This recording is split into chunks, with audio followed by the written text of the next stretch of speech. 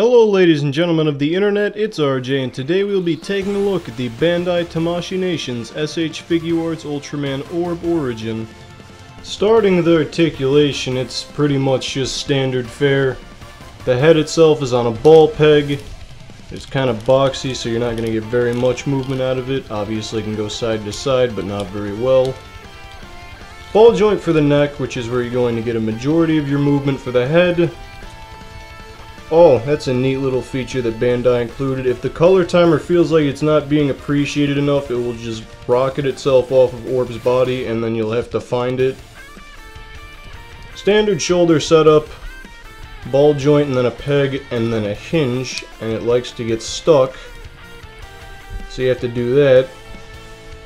Double hinged elbows. They swivel, however, when you swivel them, please do take care to swivel them back to where they're supposed to be, or the elbows won't bend correctly and you may break the figure. Ball hinge wrists, ball jointed torso, the usual. Some nice things about the legs, they spread out very far, unlike Zophie. Something bad about the legs is his juicy ass prevents the figure from going backwards, so it limits your posability. Double hinged knees. The standard, not very good Figuarts ankles. We do have that. It actually functions on this figure, which is cool. The toe hinge, and for whatever reason, they seem to be phasing out the downward hinge, which was pretty much functionally useless. It's gone though. Moving on to detail, this figure is pretty much everything I was hoping for. The silver is a nice clean application with no weird paint bubbles.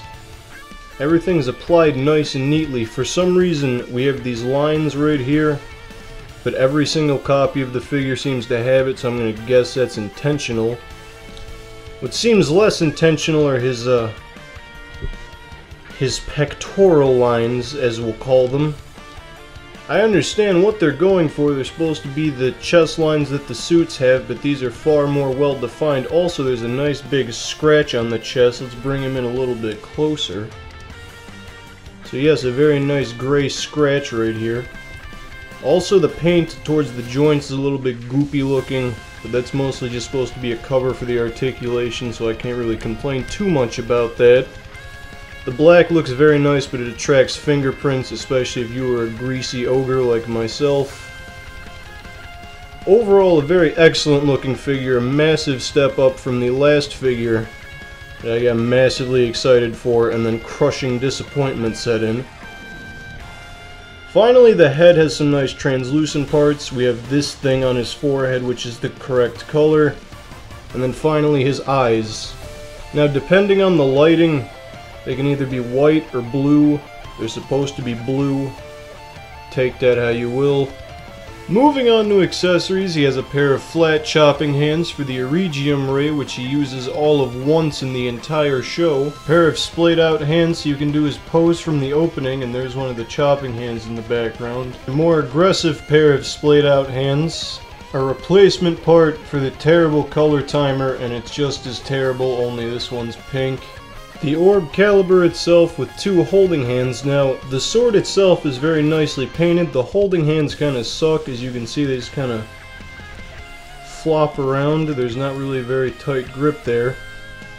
However, the weirdest accessory I've seen in recent memory from this line.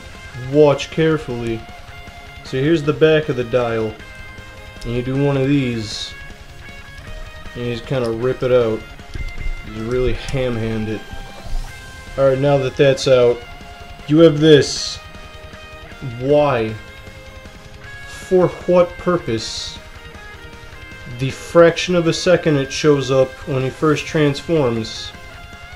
That's about it. And you plug it in like so.